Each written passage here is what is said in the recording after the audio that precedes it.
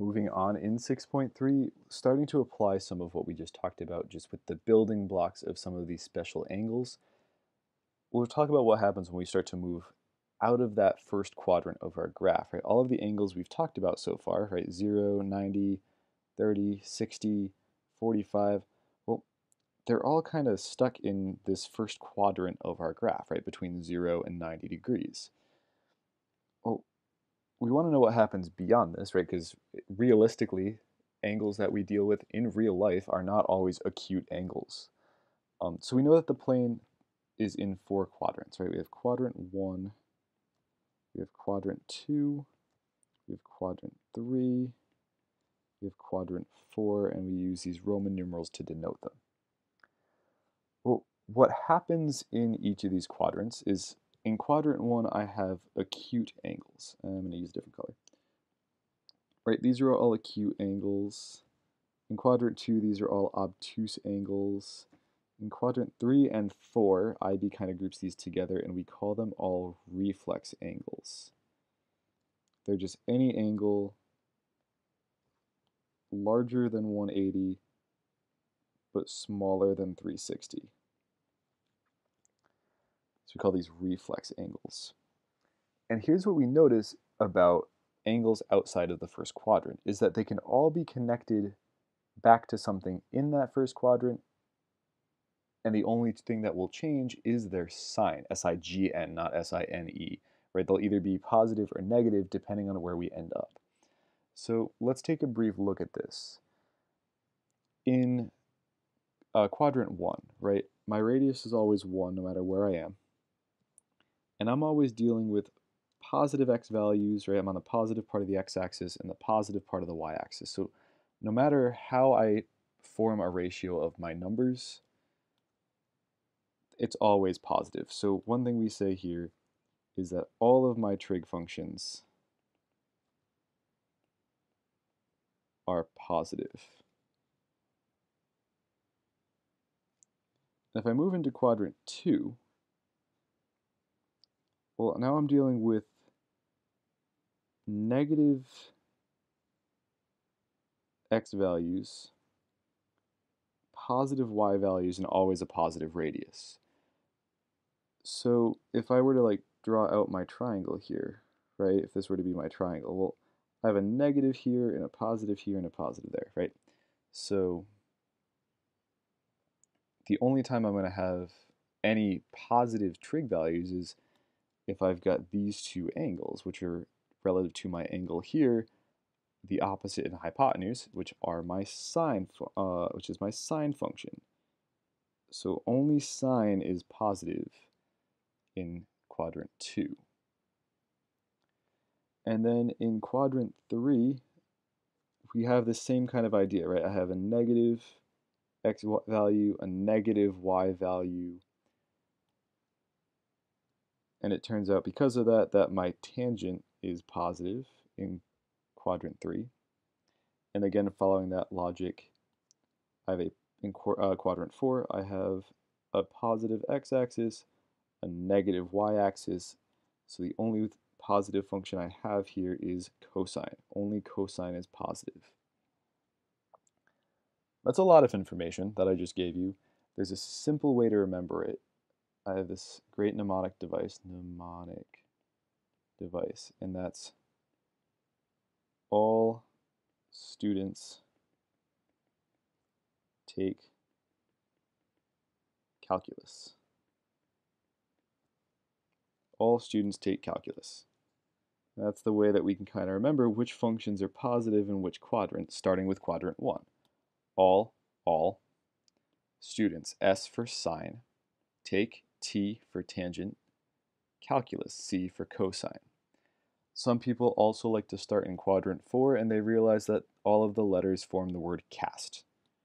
Right? So you can also use the word cast if that is helpful to you, as long as you remember to start in quadrant 4, whereas this one starts in quadrant 1.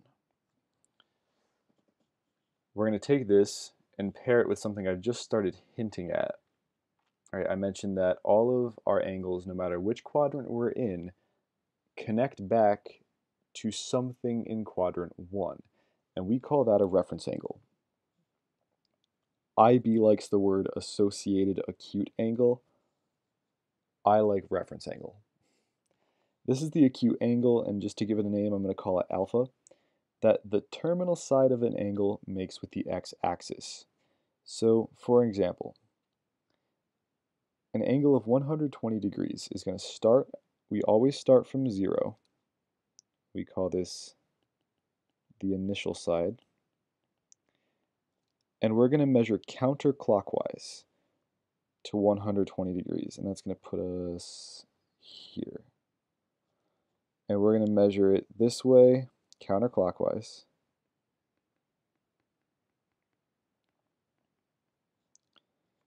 to our terminal side.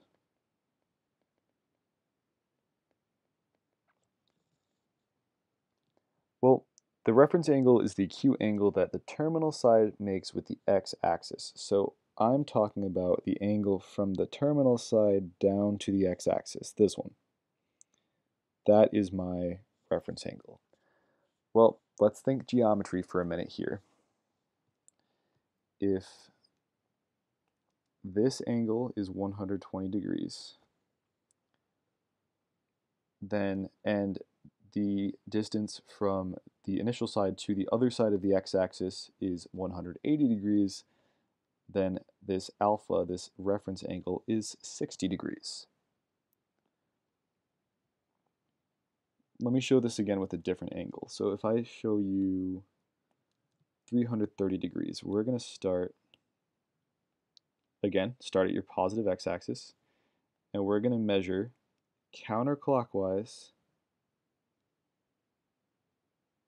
until we get to the terminal side. So here's my theta. Well, my reference angle is basically my way to get back to the x-axis the most quickly. So that's going to be this little piece right here. And if this is 330 degrees, well, how many degrees do I need to get back to the x-axis? Well, 360 degrees will get me all the way back to the x-axis. So the remaining distance I have left is 30 degrees. So my reference angle is 30 degrees. The trick with degrees, you just want your fastest way back to the x-axis. You're trying to get to either 180 or 360, essentially. Some multiple of 180, whichever is closer.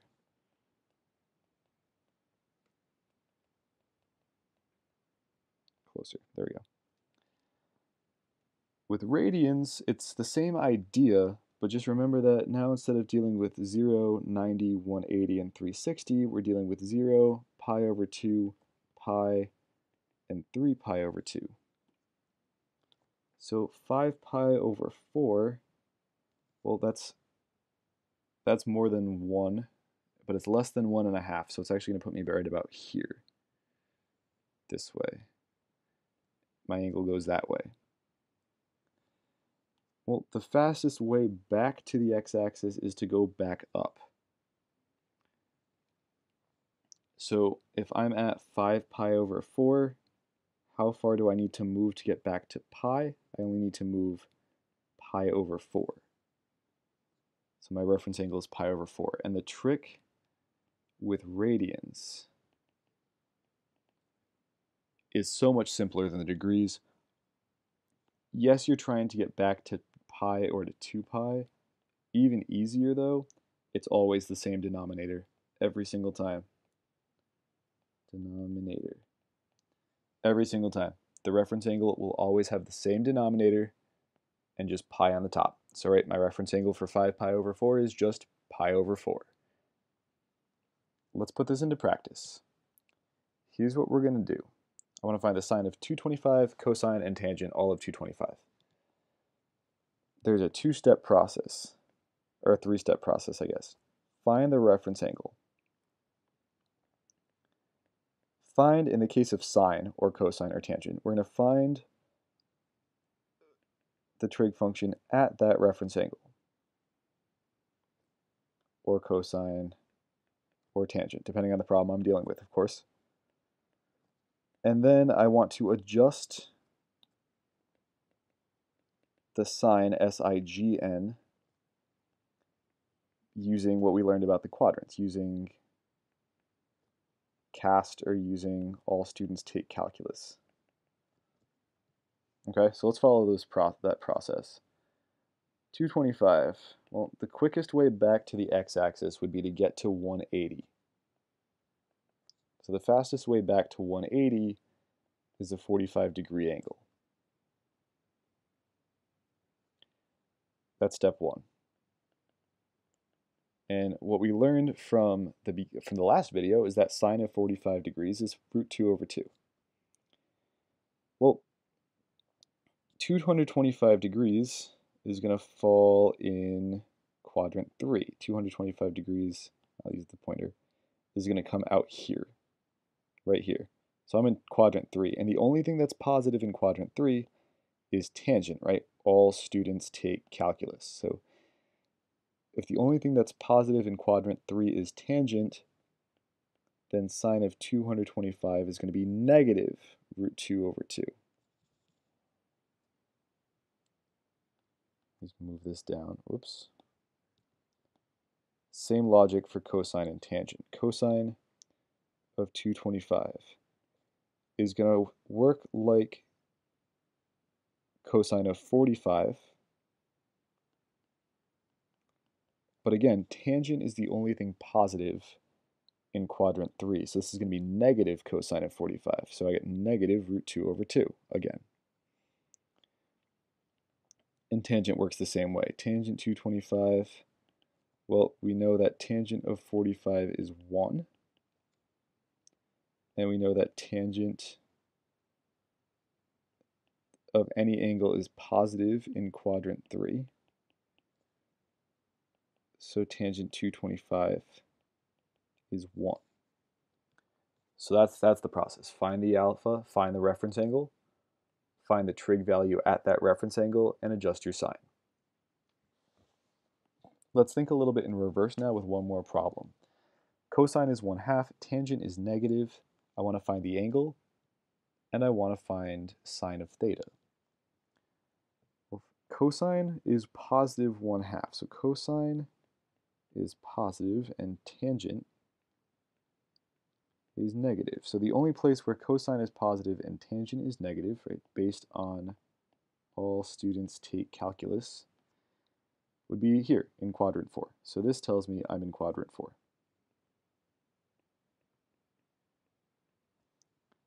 So we're kind of working backwards now, right? This is step 3 from before, and now we're going to do step 2. So cosine, let's just find the reference angle first. And from what we learned in the first part of this video, the first video in this part of 6.3, an angle of 60 degrees gives me a cosine of 1/2. So the reference angle is 60 degrees. So I want the reference angle of 60 degrees that falls in quadrant 4. So if the angle, the fastest way back to the x-axis is 60 degrees. So how far did I go from the x-axis all the way around? Well, it's going to be 360 degrees minus the 60 degrees, right? So my angle is 300 degrees.